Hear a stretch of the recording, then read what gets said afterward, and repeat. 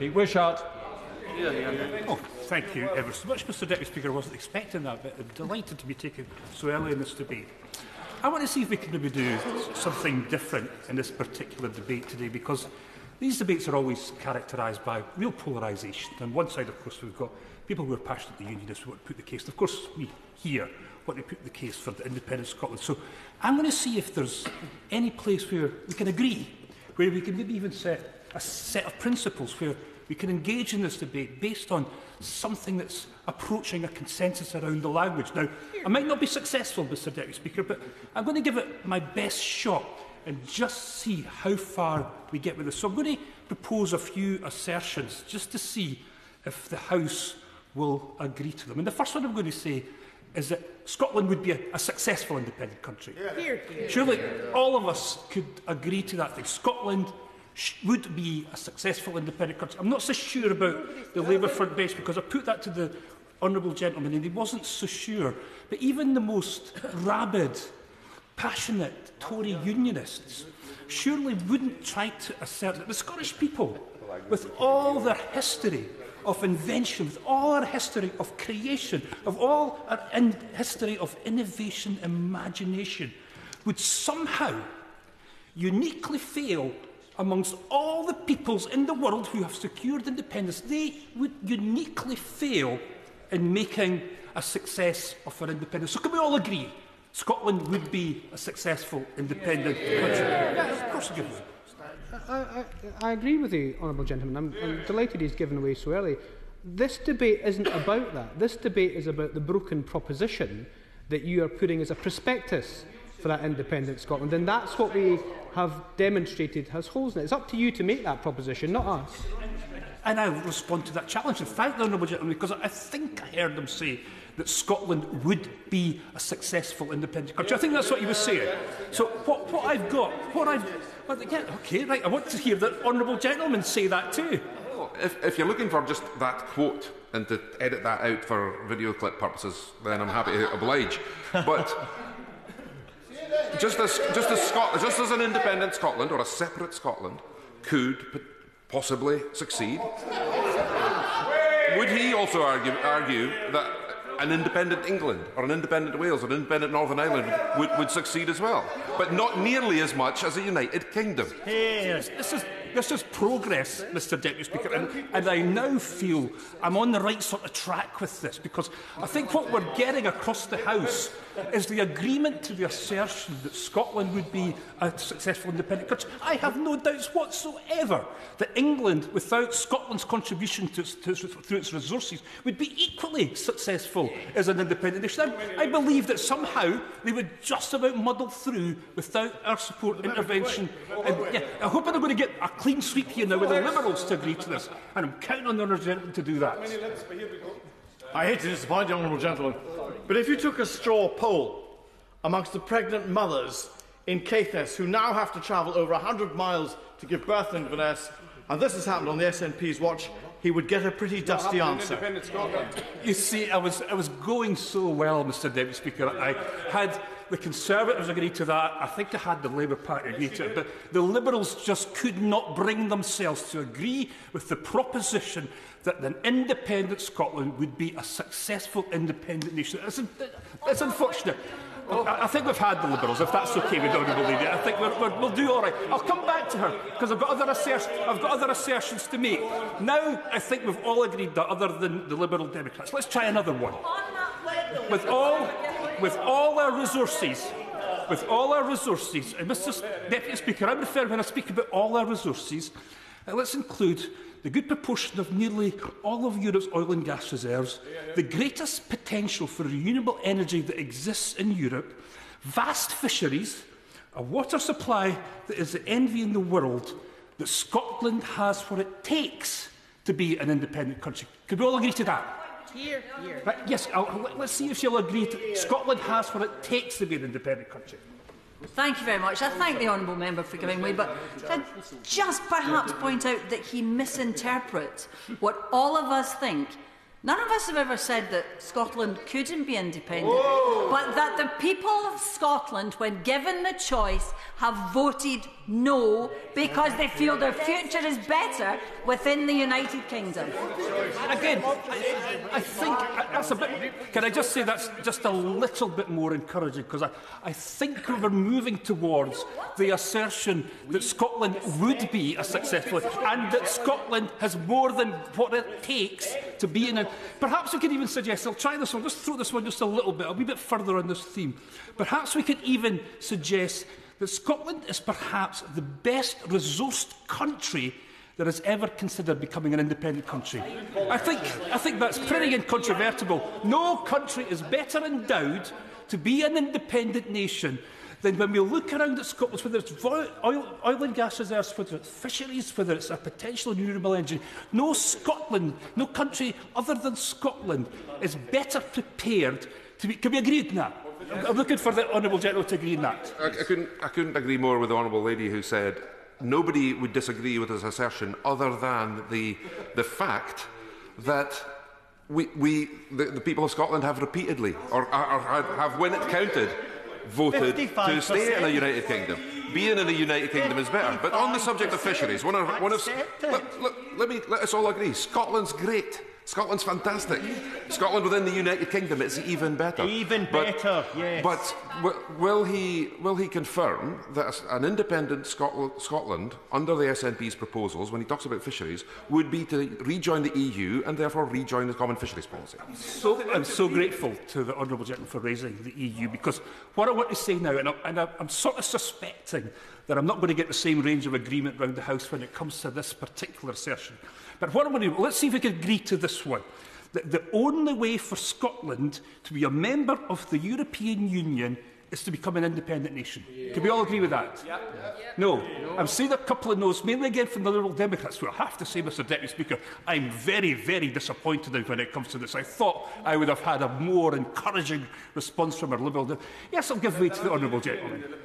I'm very grateful to the Honourable Gentleman given way. I don't know if at some point in his speech he's going to touch upon the motion that we're actually debating, because his series of rather interesting questions, which I'd be very happy to discuss with him in the bar at Strangers, aren't actually relevant to the debate we're having. But in his motion, he describes Britain as a failing, or his party describes Britain as a failing state. He now asks us all, without defining what failing is or what success is, to define whether Scotland will be successful. If Britain is failing and Scotland's going to be successful, why is it that his proposition is that they should keep the pound, which he claims is failing? Just a couple of gentle things to the Honourable Gentleman, who I actually respect for all his noise and bluster in the chamber. Look, Scottish independence. This is what the debate is about, and I don't know if that's sort of missed the Honourable Gentleman. I'll come into his very points because I want to come to them because it's important. But I'm really keen to see, like, this is not what I want to do. I thought I was going to stand up here today and I was going to find agreement across the House. And I have to say, where I thought I was making a bit of progress with that, it's sort of disappearing a little bit. But I'll try once again, Mr Deputy Speaker, to see if I can do it. I mean, all I want is for everybody to agree that the only way that Scotland could be a member of the European Union is through being independent. Now, we know that because they're all parties of Brexit now. They all want to make Brexit work. Now, I don't know how you do that. I don't even know if it's possible to make Brexit work. I think it's almost designed not to work, because it's not any sort of economic strategy. It is an ideological mission. And I'm not entirely sure that you could make an ideological mission like Brexit works, but they want to make it work. So we're left with a situation that the only way, and I don't see how this is uncontroversial, the only way that we could make Scotland a member of the European Union is as an independent nation. And we know the Scottish people want that. We know that because that's what they voted for. We're going on about democracy here. The Scottish people voted with an overwhelming majority to remain in the European Union. And every single subsequent poll since then has shown that the Scottish people want to rejoin the European Union. So let's all agree. No, I've given way to the Honourable Lady before. Let's all agree that the only way to do this is in the European, a member of the European Union. I'll try another one. And just see. And this one's probably this one's probably not going to get there with my colleagues, but I'll see what we can do. The only way for Scotland to get the government that always votes for is as an independent nation.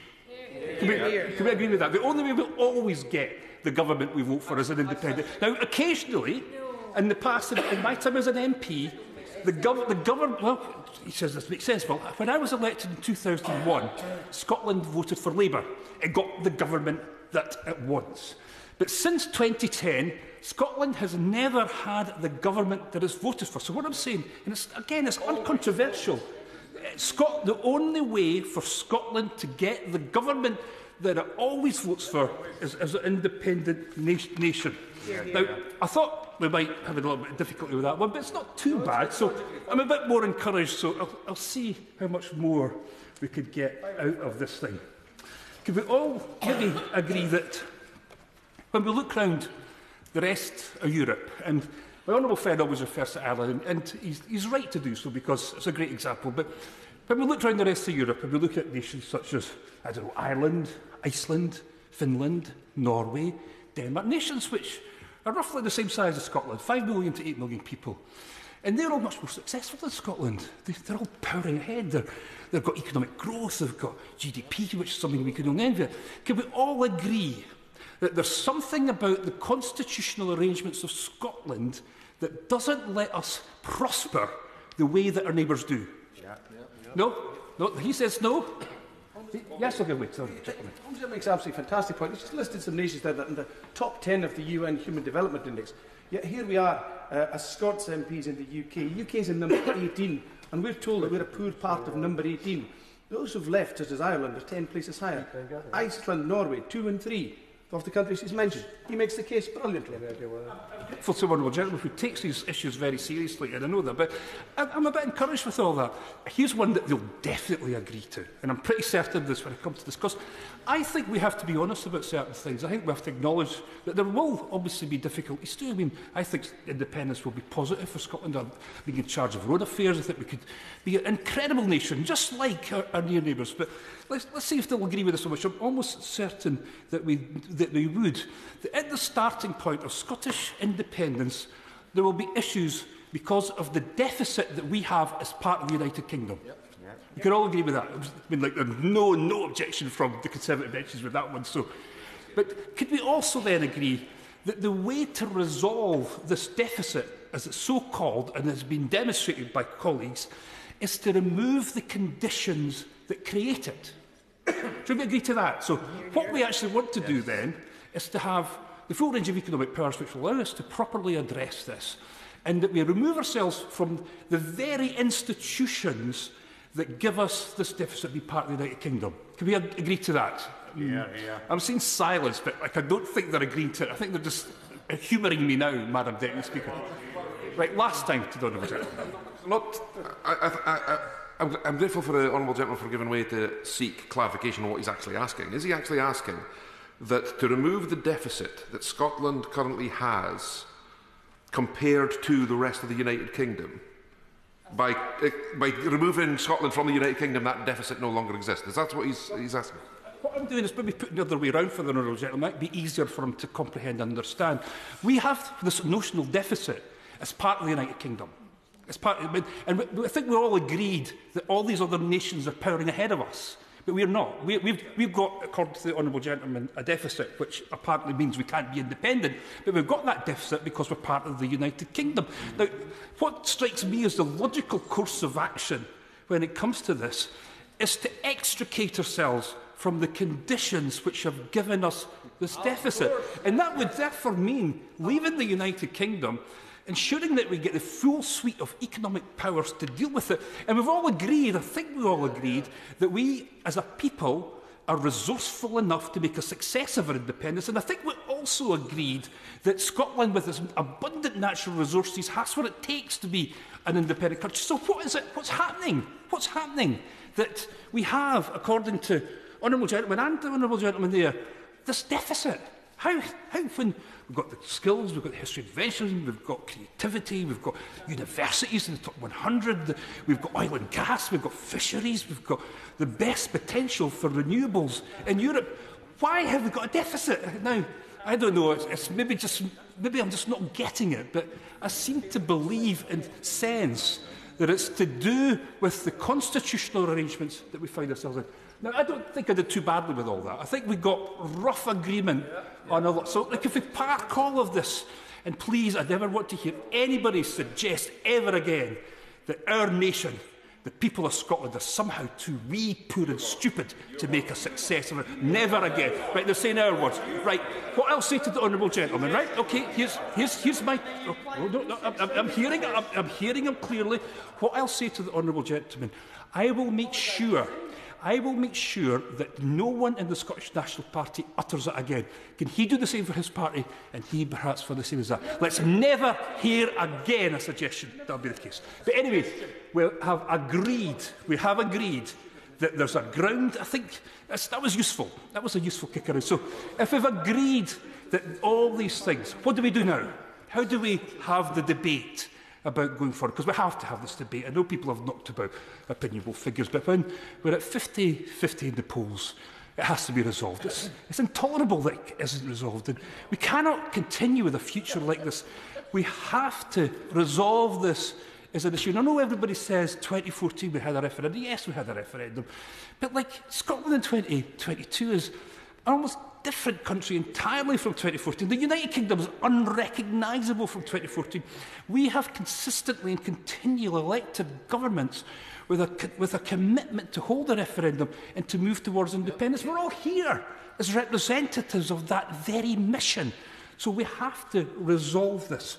So my last plea when it comes to all of these things is demonstrate, let's all demonstrate to the Scottish people that we're not some sort of hostage within the United Kingdom, that we are the equal partner that everybody talks about, that was described so eloquently during the last independence referendum, during the campaign, that we were to lead Scotland, as my right honourable friend said.